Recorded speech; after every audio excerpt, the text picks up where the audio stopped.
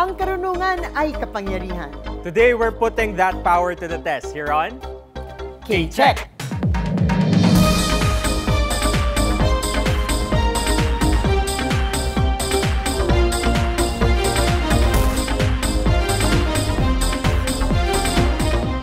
Hello everyone, ako po si Attorney Gabby Concepcion. At ako naman si Jules Giang, and welcome to another week of competition here on K-Check.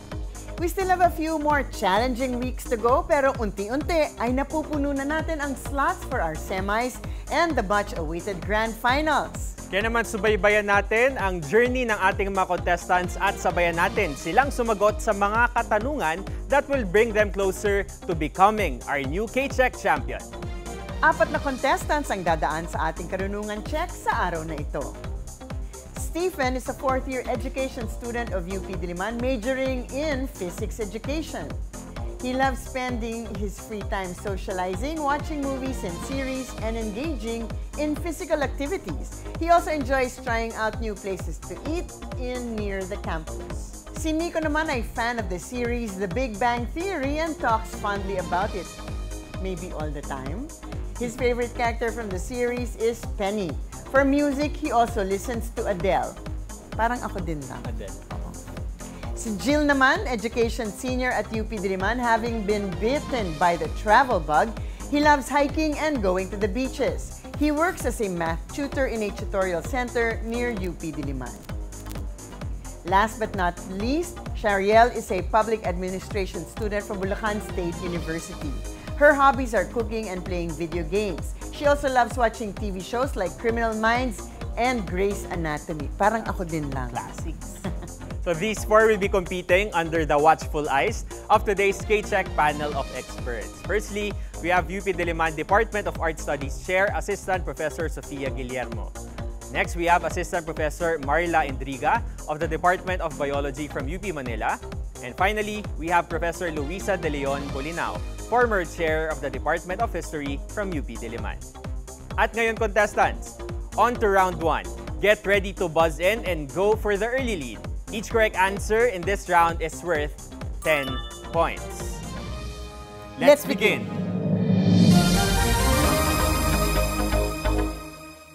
This is round 1. Contestants, question number 1. Which tall landmark in Paris, France increased the price of its entrance tickets by 20% in June 2024 to fund its renovation? Nico. Eiffel Tower. Eiffel Tower, of course. The answer is correct. K-Check. Question number 2. 2024 marks the 50th year of the prototype of which colorful toy from the 1970s that has 43 quintillion distinct arrangements? Nico. Kaleidoscope. Kaleidoscope is incorrect. Stephen. Rubik's Cube. Rubik's Cube is the correct answer. K-Check. Question number 3 in chemistry this time. The adjective ferric refers to which metallic element? Jill. Iron. Iron is the correct answer. K-Check. Parang kinakabahan ng mga contestants natin. Huwag kayo masyadong kabahan. Question number 4. Anne Curtis stars in the remake of which 2020 Korean TV series about a children's book writer?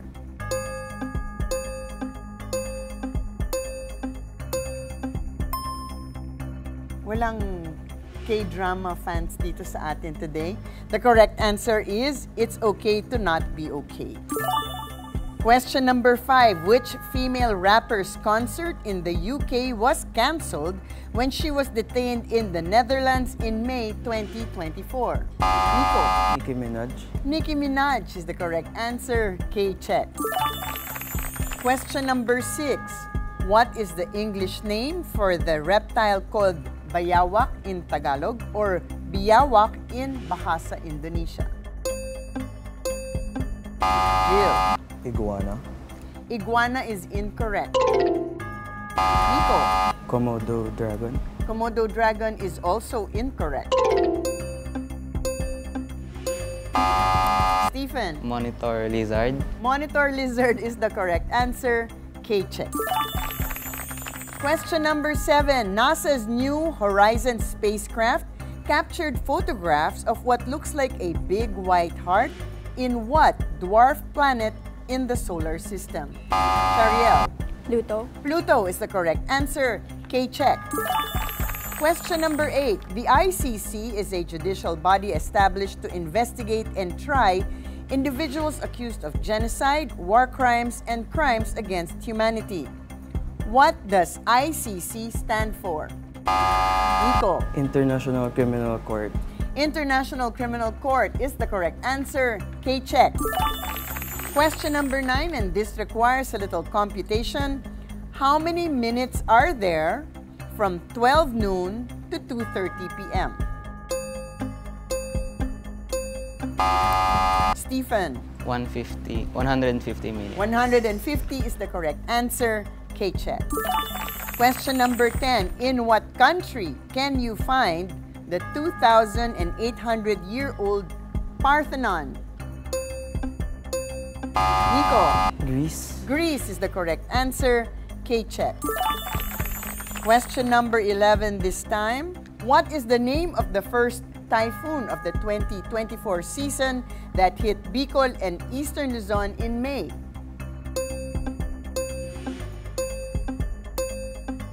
Shariel? Aghon. Aghon is the correct answer. K-check. Question number 12 and the last question for this round. Which song by Olivia Rodrigo won her the Best Pop Solo Performance Trophy at the 2022 Grammy Awards? Shariel? Good for you. Good for you is incorrect.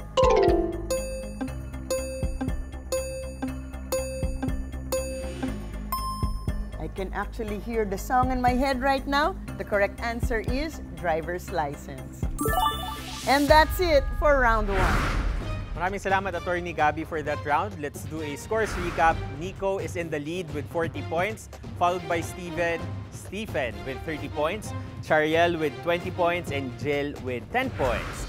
So, dito na tayo sa point na mas kikilalanin natin yung background ng ating mga contestants. Ito ang K-Chika! Simulan natin kay Stephen. So, Stephen, anong physical activities ang kinahihiligan mo ngayon? Saka pwede mo bang i-share sa amin ang pinaka-latest na discoveries mo na makainan? Yung latest po na physical activity na pinagkakaabalahan ko po is yung ultimate frisbee po kasi PE ko po siya ngayong SEM. So every Friday 7 to 9 po nag-PE po ako ng ultimate frisbee po. May sangkin. Apo, sangkin po. Tapos lately po na-discover ko pong kainan po is yung sa Maginhawa area po, which is yung Ohio. Sarap yung ramen dyan. Talaga? Kayang tumapat sa ibang ano pa ba ang ibang marerekomenda mo na parang makakainan sa Maginhawa? Okay yung urban chic. Subukan niyo yun. Oo. Tambayan niya ng mga UP Susubukan natin yung student. urban chic na yan. Maraming salamat. Ngayon naman si Nico, bakit mo nga ba favorite ang Big Bang Theory? At napanood mo na ba yung prequel niya, yung Young Sheldon? Actually, nakakatawa yung Young Sheldon. Favorite ko po siya kasi probably because of Penny, my favorite character po sa series. Nag-bring po siya ng humor na nakakagets sa normal tao na hindi nagsa-specialize sa science. Pero nakakagets pa rin po ng mga jokes, humors nila. Would you consider yourself as a nerd or a geek? Not really po, pero in the eyes of my acquaintances, maybe. Sa ibang perspective yan. Kanya-kanyang perspective, syempre. Alright, maraming salamat sa inyo, Stephen and Nico. Mamaya babalikan natin sina Jill at Shariel. Pero maghanda na muna tayo sa round 2 dahil susunod na yan sa pagbabalik ng K-Check.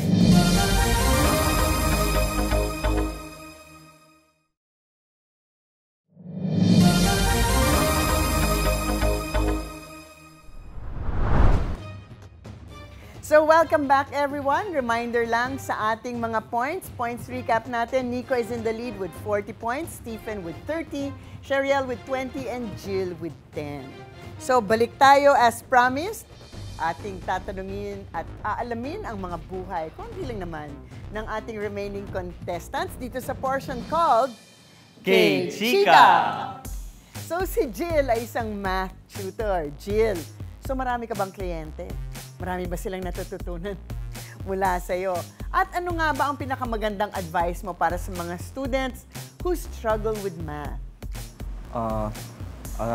Marami naman po ako na nagiging tutees from different levels like elementary, high school, and even yung early levels ng college. And siguro po yung mabibigay ko na advice when it comes to math is that mastering math is about practicing it talaga. When you do it regularly, dun mo siya na ma-master. And dun mo siya na-familiarize by encountering various forms of questions na under that concept to. Sinabi niya, kinulang ako sa practice. Practice Pero lang lang. siguro totoo yan kasi dati nagko-concentrate ako. Like, I took Sa Math club. 100. Math club ka. And yeah, I'm math club. Fake daw ako math club. Kasi like yung introduction to calculus, I took it during the summer para yun lang yung Focus talaga. pinofocus ko. Thank you so much, Jill. Speaking of focus, ito naman si Shariel. Ang video games daw kailangan na nakafocus ka. Tama ba yun, Shariel? Yes po. So, hindi ba nasusunugan ka ng niluluto kapag nagpo-focus ka masyado sa mga video games mo?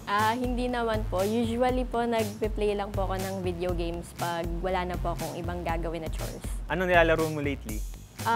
Lately po, since malapit na pong matapos yung school year, nagpe-play po ulit ako ng Call of Duty. Alam mo ba yung Call of Duty?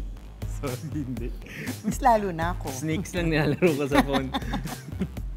Well, maraming salamat sa ating mga contestants. And now, balik na tayo. It's time for round 2. So contestants, get ready to buzz in, but make sure to strategize dahil sa round na to, correct answers are worth 20 points each, but you lose 10 points if you answer incorrectly. Let's begin. This is round 2. Question number 1. What term refers to a person who is believed to be able to cast out the devil, which is the title of a 1973 horror classic and part of the title of its 2023 sequel? Shariel. Exorcism? Exorcism is wrong. Nico. Exorcist. Exorcist is correct. K-check. Question number 2. What phrase that contains a container for liquids means a number of experiences that a person hopes to have during their lifetime?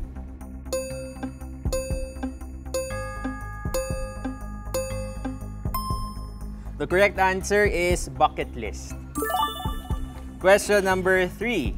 Fill in the blank with the title of a 2024 blockbuster film, Blank of the Planet of the Apes. Steven. War. War is wrong. Anyone can steal? Umabot po ba? Yes. Nico? Don. Dawn is wrong. Jill or Shariel, you can still answer. The correct answer is kingdom. Question number 4. According to Live Science, the longest snake in the world is a constrictor in South America that could reach 10 meters in length. What is the name of this long snake?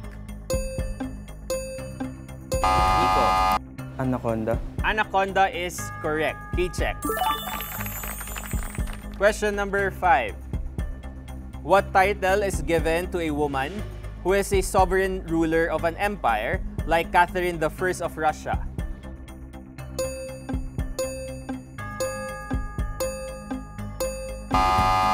Yes, Shariel. The Great? The Great is wrong. Anyone can steal. Stephen. Matriarch. Matriarch is wrong. Nico or Jill, you can still answer. The correct answer is Empress. Question number 6. What word meaning 2 weeks is the title of a 2024 #1 song by Post Malone and Taylor Swift? Ariel. Fortnite. Fortnite is correct. K-check. Question number 7. In geometry, what do you call a parallelogram that has equal sides? Stephen. Rhombus. Rhombus is correct. K-check. Question number 8. In geography, what is the name of the imaginary line around the Earth that is at an equal distance from the North Pole and the South Pole? Stephen. Equator. Equator is correct. Okay, check. Question number 9. In what sport did Alas Pilipinas defeat Iran, India, and Australia in consecutive days in May 2024 at the Rizal Coliseum?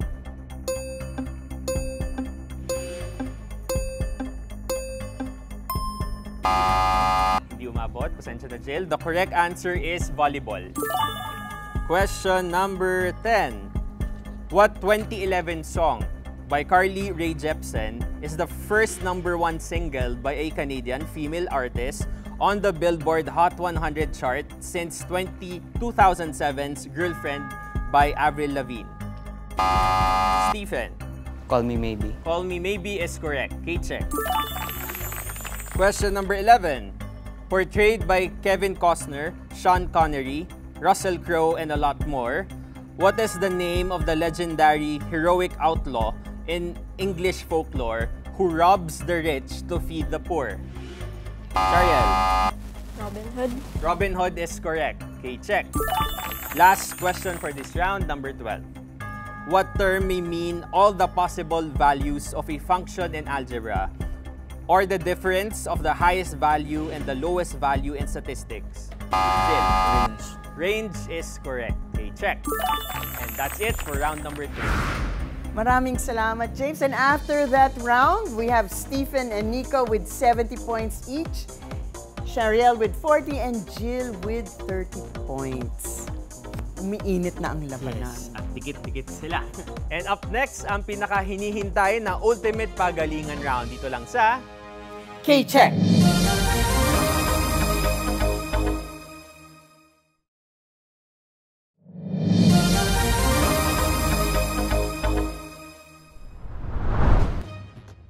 Alright, let's do a points recap. In the lead sina Stephen and Nico with 70 points each, followed by Shariel with 40 points, at si Jill naman may 30 points. In the lead man sina Stephen and Nico ngayon ay may chance pa ring makahabol ang iba as we go into our ultimate pagalingan round. Dito sa round na to, sa ating panel of experts, manggagaling ang mga katanungan. Kung mapapansin ninyo, ang panel natin ay may sarili ding competition na nagaganap. Sino kaya sa kanila ang may pinakamaraming tanong na masasagot ninyo? Anyway, correct answers in this round are worth 30 points each, pero may 15-point deduction for wrong answers. And reminders lamang, contestants, for this multiple choice round, we will accept the answer itself or the letter and the answer, but not the letter only. Man, good luck sa inyong lahat. Let's begin. Simulan na natin ang ating ultimate pagalingan round. First question from Prof. Sophie. Thank you, Jules.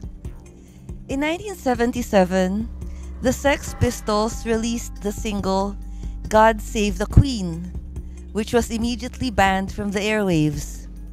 Although their original lineup lasted only 2.5 years, the Sex Pistols is considered to be one of the most culturally influential acts in popular music. Under what musical genre is the band classified? A. Techno, B. Emo, C. Punk rock, D. Grunge, E. New wave.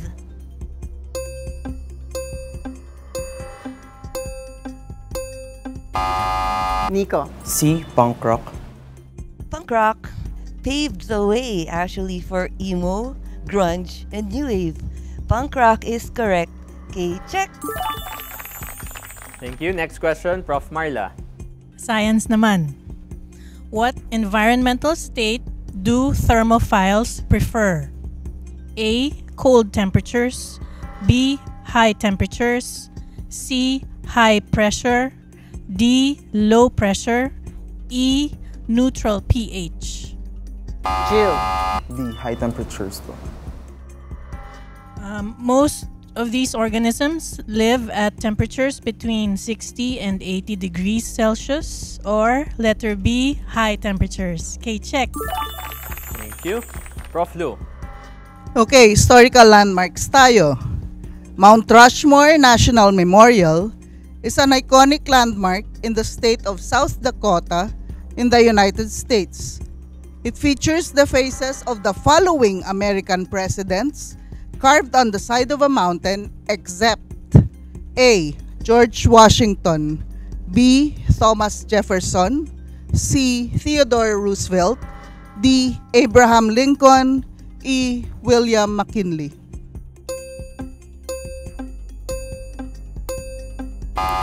Nico. C. Theodore Roosevelt. Sorry, mali. Jill. B, Thomas Jefferson. Sorry, that's also incorrect. Stephen. William McKinley. Completed in 1941 under the direction of Gutzon Borglum and his son Lincoln, the sculpture's roughly 60-foot high granite faces depict U.S. Presidents George Washington, Thomas Jefferson, Theodore Roosevelt, and Abraham Lincoln. It did not include William McKinley. The correct answer is E. William McKinley. Check. Thank you.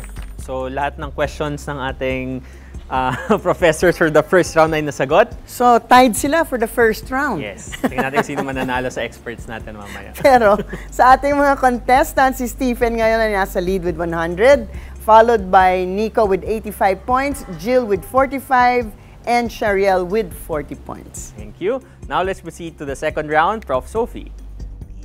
In art, Michelangelo's monumental statue, David, depicts him standing with most of his weight resting on his right foot and his upper body slightly tilting to the left, creating the impression of dynamism and movement. What is this pose called? A. S-curve, B. Contrapposto, C. Antipasto, D. Archaic, E. Frontal.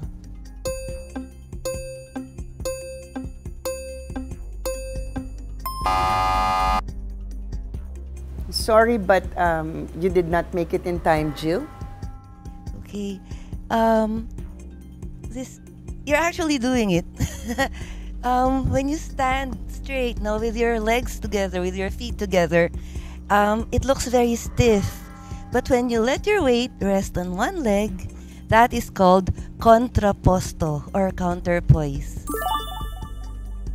Thank you. Thank you din, David. Ay, sorry, Jules pala. Prof. Marla, next question. Medyo related sa question ni Prof. Sophie. Which toe is used for balance?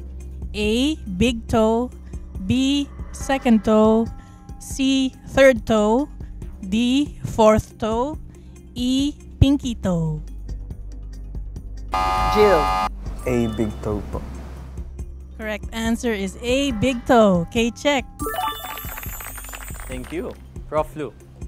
Okay, Asian history naman. Hong Kong was handed back to China in 1997 by the British, while Macau was handed back to China in 1999 by which European colonizer? A. Dutch, B. Spanish, C. Portuguese, D. British, E. French.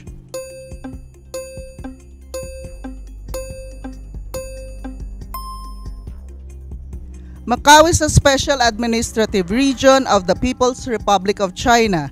It was leased to Portugal in 1557 as a trading post. The correct answer is C. Portuguese. Thank you. We're done with the first half, attorney. Let's do a scores recap. Well, after those first two rounds, we have Stephen in the lead with 100 points, followed by Nico with 85, Jill with 75, and Shariel with 40 points. Okay, so sa next half natin, meron pang 180 points na pwede ninyong makuha. Simulan na natin ating third round, Prof. Sophie. This should be easy. The sablay is the official academic costume of the University of the Philippines. It is adorned with ukil and geometric elements, as well as the university's acronym UP. In what writing system is UP spelled out? A. Iniskaya. Jill. I'm guessing B, baybayin. Okay, let me finish the options. A. Iniskaya. B. Kirimjawi. C. Batang Arab. D. Baybayin. E. Cuneiform. Your answer is Baybayin po. correct. Okay, check. Thank you. Prof. Marla, next question. Which type of UV radiation is completely absorbed by ozone? A. UVA. B. UVB. C. UVC. D. UVD. E. UVE. Jill. UVA po. Mali.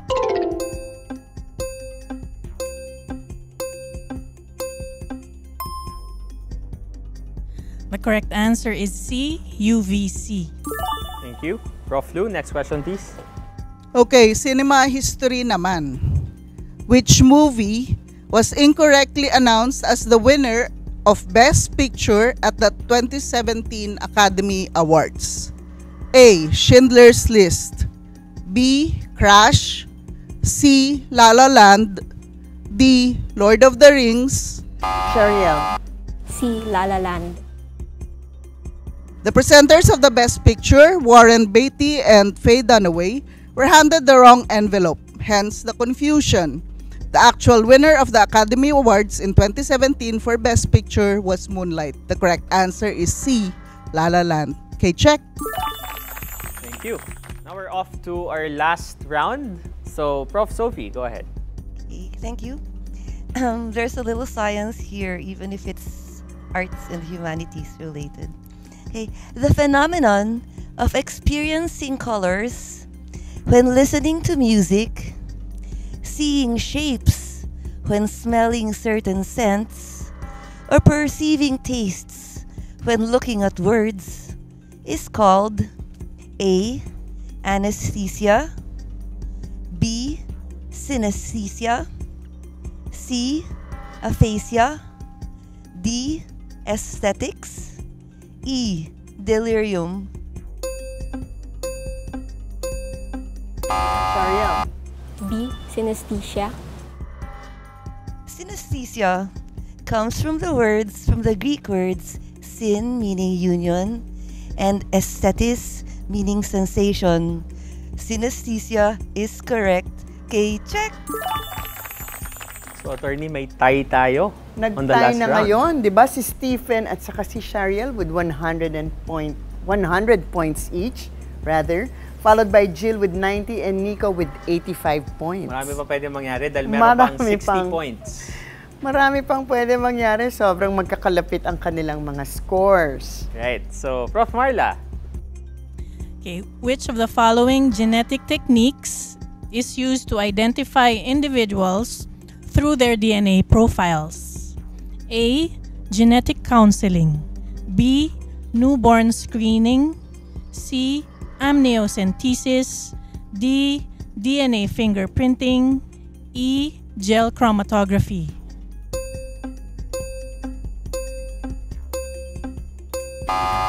Stephen. DNA fingerprinting. The correct answer is D. DNA fingerprinting. Okay, check.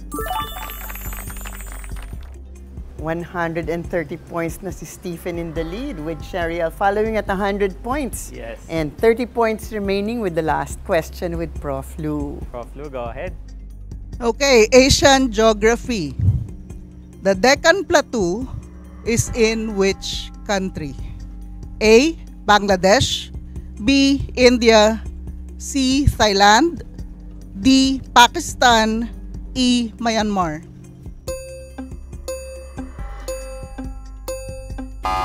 Jill. Myanmar po. That's incorrect, sorry.